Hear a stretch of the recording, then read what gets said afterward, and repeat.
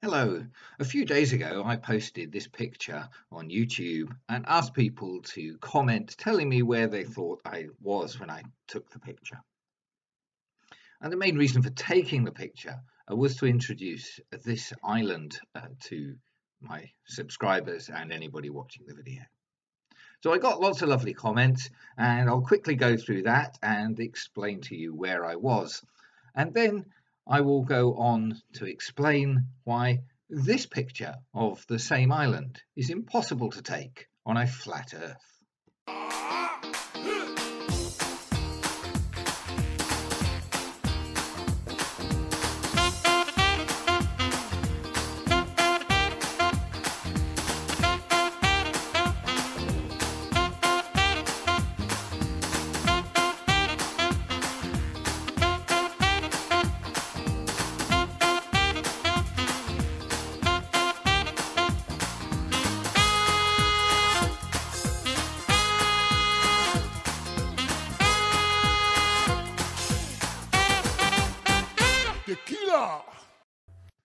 Hello and a very warm welcome to you. Well, here's the post that I put on YouTube. When I took this picture, I was struck by how Mediterranean the whole scene appeared to be. Of course, it's not Mediterranean at all. I was actually in Kinghorn in Fife. So just to prove that I really was in Kinghorn, if we zoom in, go to Street View, and just move around, you'll see the house and the island. I was standing somewhere here, just about where the Google Earth lettering is. So there you are. This almost Mediterranean-looking scene was taken from Kinghorn in Fife, looking towards Inchkeith Island in the Firth of Forth. On the 31st of December, I think it was, in 2019, lovely sunny day and very pleasant day we spent there. As far as the guesses are concerned, somebody took it quite seriously and tried to analyse the picture quite carefully. People suggested the southern English coast, Tuscany, somewhere in the Iberian Peninsula, a little tongue-in-cheek Shetland Islands, Canary Islands. The first person to get it right and say that was Inchkeith Island came in 3 days ago, and lots of suggestions, most of them in the sort of tropical to Mediterranean kind of area. Fuerteventura, Greece. Somebody thought it was Wolfie's house in Australia, presumably. And some amusing comments and some just straightforward guesses. Phuket came up, Palma, Tenerife, and so on. So that was a bit of fun, but as I said, the main reason for posting the photograph in the first place was to introduce Inchkeith Island, because I have another picture taken from a little bit further around the harbour beach there of Inchkeith Island, which is impossible to take on a flat Earth. So this photograph is impossible to take if the Earth is flat. Before we go into why that is true, let's look at where I was when I took the photograph and what we can see in the photograph itself. So here on Google Earth, just to quickly show you the location for anybody who's new to the area, we're close to Edinburgh here, across the opposite side of the Firth of Forth, in a little village called Kinghorn on the coast. Down here, just south of Kirkcaldy. So I just quickly zoom into Kinghorn.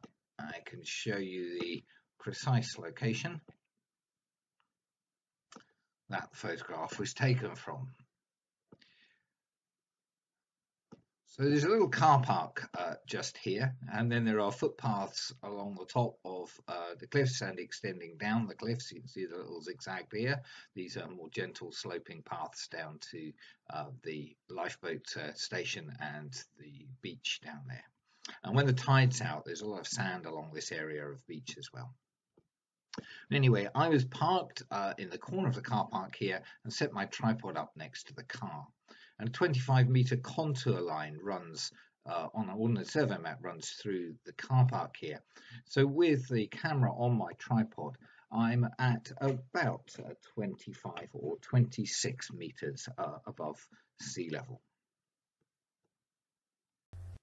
So this is the line of sight of the photograph. So from the car park at Kinghorn, looking over past the lighthouse at Inchkeith, we pass the coast at Musselburgh here, and the line of sight continues on past this agricultural land in East Lothian to the hills in the distance here, with a wind farm that's located and a conifer forest plantation here at the top of the hill and the wind farm here. So you can see Google Earth registers as 410 meters, as we shall see.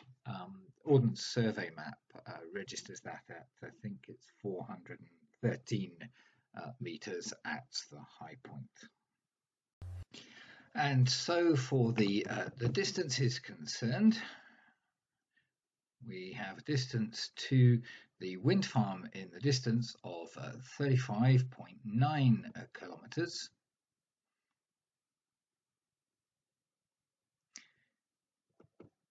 A distance from the Kinghorn car park to the lighthouse at Inchkeith is 4.45 kilometers. And just to confirm the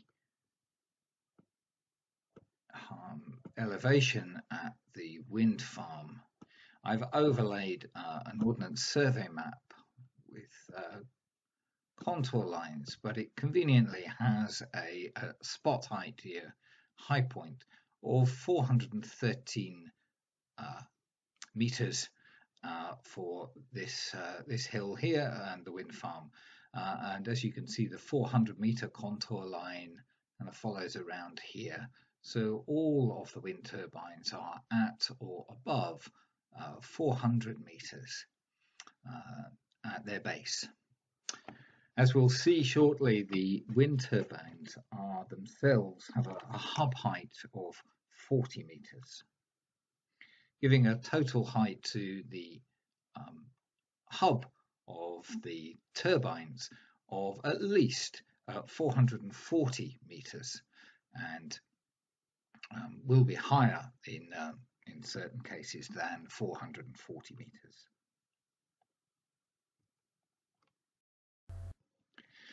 So let's add the heights and distances into the picture, and then we can talk about why this picture is impossible on a flat Earth. So we have a camera height of 25 meters. Focal height of the lighthouse is 67 meters. And the height of the wind turbine hubs on top of the hill is at 440 to 450 meters.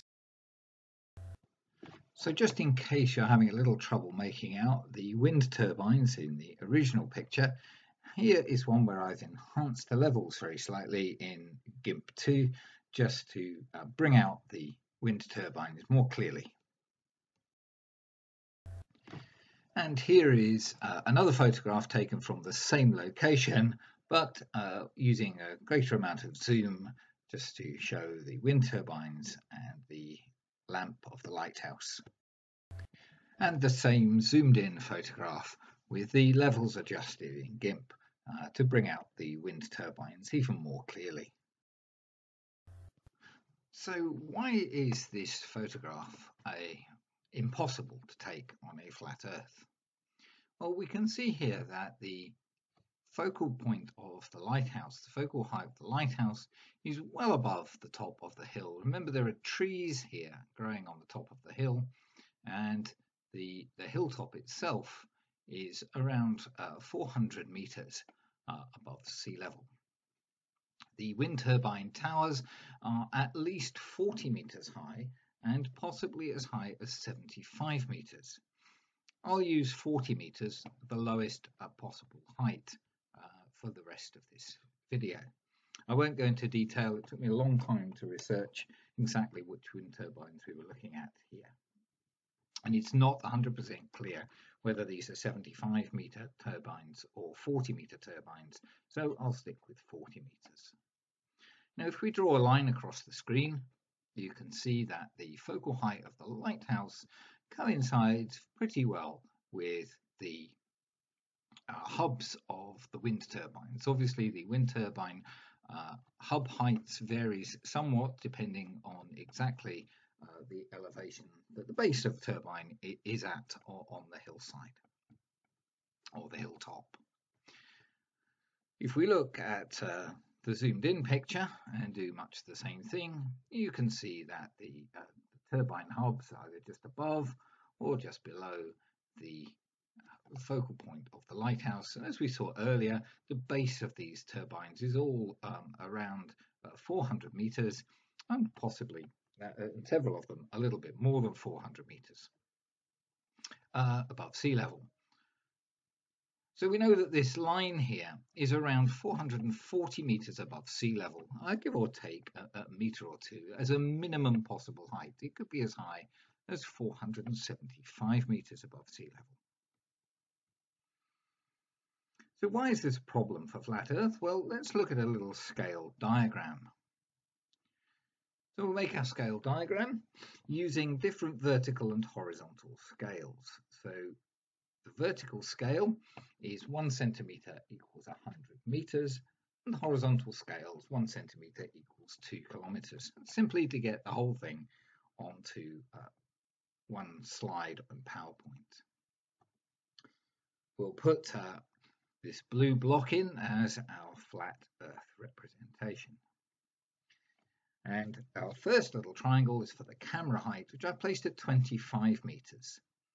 This is the best possible case for flat Earth. It could be as high as 26 meters or even a little bit more, but we'll put it at 25. Next, the appropriate distance away, we have Inchkeith Island and the lighthouse with a focal height of 67 meters. So I've drawn the triangle to the height of the focal point of the lighthouse, not the island height, not to the top of the lighthouse tower. Next, we'll put in the hills in the distance. And I've given these an elevation of 400 meters. As we saw, the hill elevation is actually taller than that, 413 meters at the highest point, and there are trees which are extend that height up a little bit as well. But let's stick to the best possible case for flat Earth and give it 400 meters. And then the wind turbines on top at 440 meters. Now, if the Earth was flat, our line of sight through the focal point of the lighthouse should go to below the 400-meter point on the hill. That's to somewhere below the base of the trees that we can see. And clearly, that's not what we actually see in the photograph. Let's have a look at what Walter Bislin's calculator predicts for flat Earth and for globe Earth. So this is the Walter Bislin curvature calculator prediction for the observation made in the photograph. So on the left-hand side here we have the flat Earth prediction, and on the right-hand side the globe Earth prediction. Here we see that the flat Earth prediction matches what I showed in my scale diagram, with the focal height of the lighthouse should be below the top of the hill, and the top of the hill here is actually the height of the minimum height that the wind turbine hubs could be at, clearly below that height. Whereas on a spherical Earth, we predict that the focal height should coincide with the wind turbine hub heights.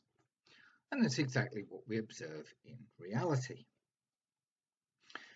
If we put in the hill height rather than the turbine height, so changing 440 meters to 400 meters, then the flat Earth prediction is still that the top of the lighthouse, the focal point of the lighthouse, focal height of the lighthouse should coincide with a position somewhat down the hill below the peak of the hills in the distance. And on a globe Earth, we predict that the focal height of the lighthouse should appear above the hill in the distance. And this is exactly what we observe in reality. So now, putting the predictions from the calculator next to the actual photograph itself, here we have the predictions using the height of the hill and not the height of the wind turbine hubs. And so the flat Earth prediction is that the focal height of the lighthouse should be below the level of the hill. The lighthouse focal height here should be below the top of the hill. That is down here somewhere. The prediction for the globe Earth is that the focal height of the lighthouse should be above the height of the top of the hill. Focal height of the lighthouse clearly above the height of the top of the hill, even above the height of the top of the trees. So clearly the globe Earth prediction matches what we observe in reality. Here we have the prediction from Walter's calculator, this time using the average height for the hub of the turbine hubs of 440 meters. The flat Earth prediction is that the focal height of the lighthouse should be considerably below this line. We saw before it should be down here somewhere on the hillside and not up here. The globe Earth prediction is that the top of the lighthouse should line up with the average height of the turbine hubs, and this is indeed exactly what we observe in reality.